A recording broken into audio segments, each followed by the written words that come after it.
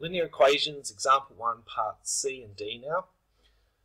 So if we look at question C, this one is probably harder than most people think. A lot of people do the wrong thing. In fact, I'll show you what the wrong thing is right now.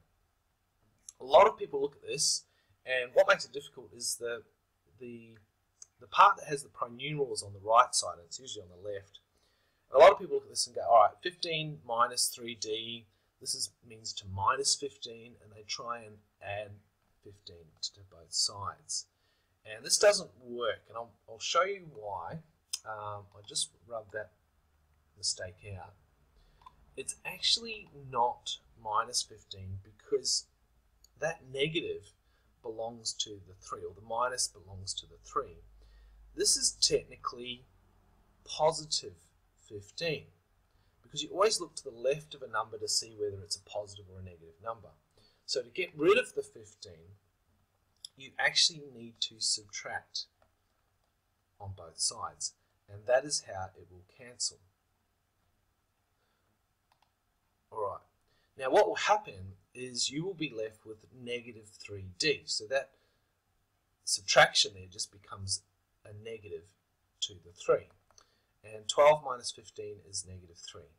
Okay, now what we're going to do is, this actually has like a hidden multiplication. So we learned the next step is to do the opposite of that, which is to divide. What we're going to do is we're going to divide by negative 3. And what this will do is it will not just get rid of the 3, but it'll get rid of the negative as well, which is what we want. We just want d on its own. And if you do negative 3 divide negative 3, you will actually get 1. So d equals 1. Alright, quite a tricky one there. Let's move on to question D now. We're getting ones with negatives in it, but just if you struggle with negatives, you can always use your calculator. Alright, now this one's a bit weird because this time we've got the pronumeral on the right side of the equal sign. This is really easy to fix because you can just swap them around at any time. So you can just swap sides on the equal sign. Alright, we've swapped sides. In fact, we need some room here. Oops.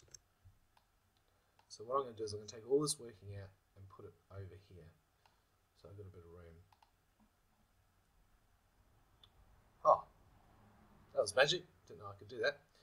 I really don't want that. There we go. Alright. Now, we have some multiplication, we have some division, and we have some addition. So we should always do addition before multiplication and division, and we're going to do the opposite. We're going to minus 2 on both sides, which cancels the positive 2. Alright, so we have negative 3c over 2 equals negative 4 minus 2 is negative 6.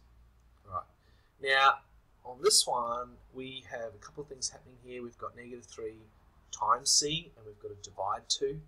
Multiplication and division are actually equal to each other, meaning you can do them in any order. The same also applies for addition and subtraction. Neither of these gets priority over the other. So, do we do multiplication or division first? I reckon we'll focus on the 2 first. So this says divide 2. We're going to do the opposite. We're going to times 2 over on both sides. So we're going to times 2.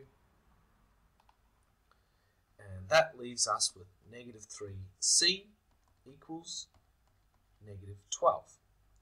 Alright, last step. This says negative 3 times c. We're going to do the opposite. We're going to divide by negative 3. Both terms, cancelling out the negative 3. Which gives us c equals negative 12 divided by negative 3 is 4.